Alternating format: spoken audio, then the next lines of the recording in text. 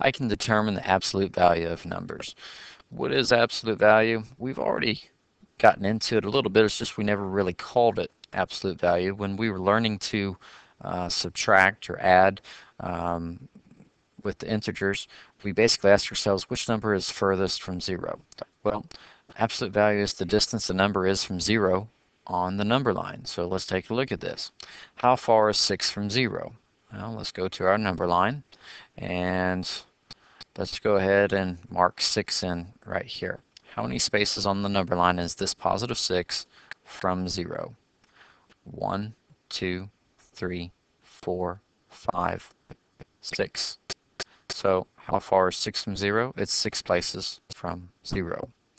How far is negative 3 from 0? Here's negative 3. Well, 1, 2, 3. So it's 3 places from 0. We won't we will not say that it's a negative distance. We're just saying how far is it. So whether it's from the negative side or from the positive side, we're just measuring distance, and that's always positive. And that's the reason we won't have a negative for the answer. But do you notice something? Basically, whatever the number is, that's what the answer is going to be. Just make sure that it's a positive answer. And it makes it pretty straightforward. It's not a hard concept. I was able to teach you to ask the question, which number is furthest from 0? And you were able to come through and say, well, you know, negative 5 is farther from 0 than positive 1 is from 0. And we used that to our advantage when we were learning to add and subtract integers. Well, all we have to do to write the symbol for absolute value is put two vertical lines around a number. So instead of writing out this big long phrase of the absolute value of 6, or what is the absolute value of 6, you can literally just write these two lines around it, and it's asking you, hey, what's the absolute value of 6? How far from 0 is 6? And you could go, oh, well, it's 6. That's how you would answer it.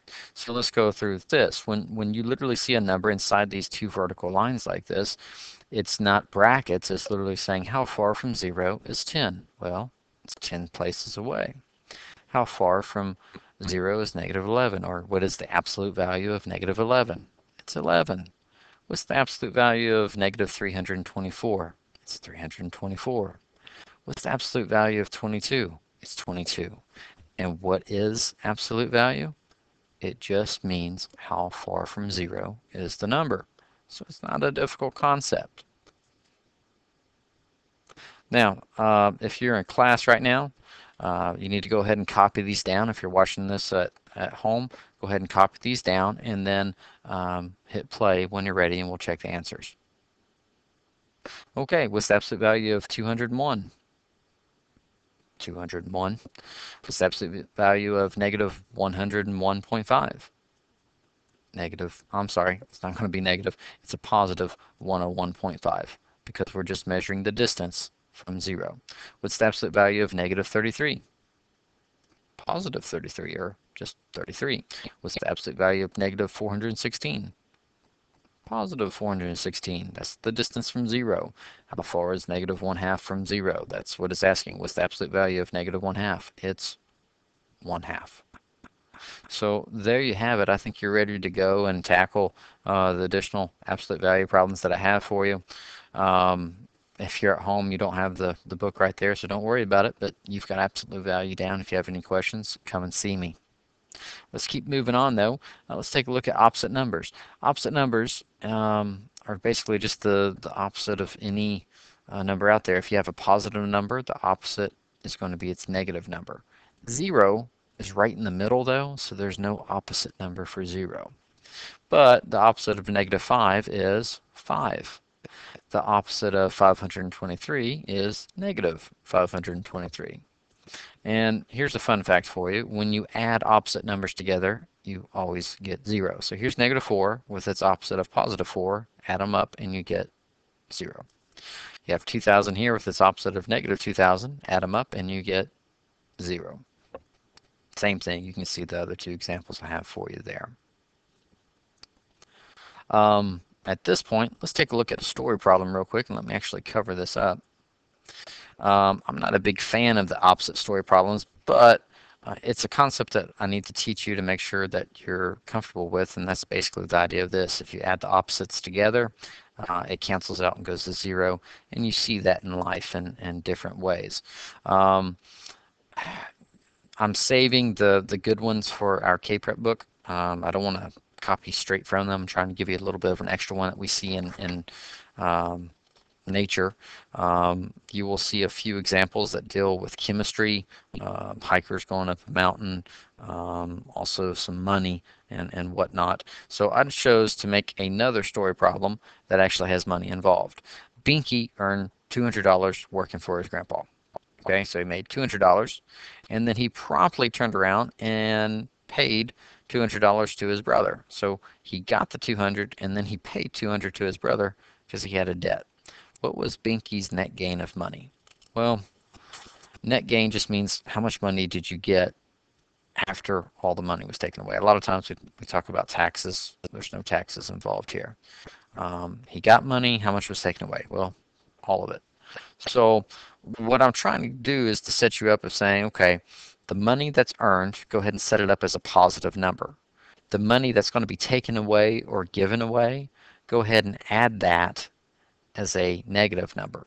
And then you'd be able to see what your net gain is. And with this series of problems, we're going to be using opposite numbers, and you're kind of going to be shaking your head about why we're doing this, but I just want to show this to you for the relationship. 200 plus negative 200 is $0.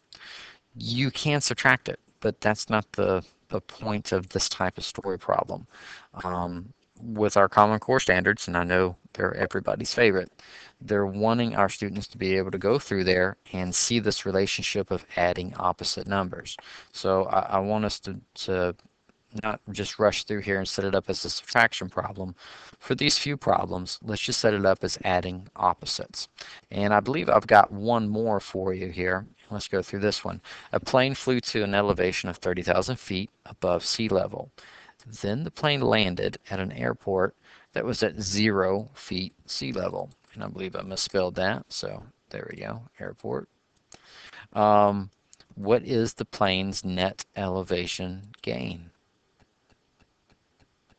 Just pause the video, hit play when you're ready, and we'll work it out. But remember, do not use subtraction. Do not use subtraction to solve this problem. I know that you can. I'm just trying to redirect your thinking.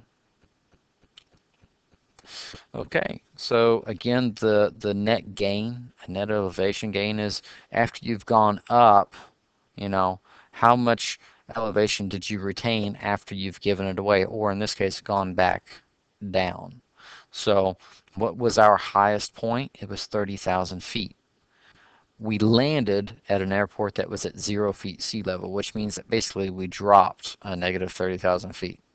That is how much we gave away, so to speak. This is how much we gained.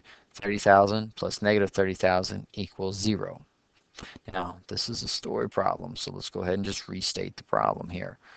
You would say the plane's net elevation gain is 0 feet. The plane had a net elevation gain of 0 feet. See, this was in red. You need to restate this in your answer. It's just good test-taking practice, no matter what class that you're in. Restate the question, and a lot of times it'll help you make sure that you didn't leave a part of the question out.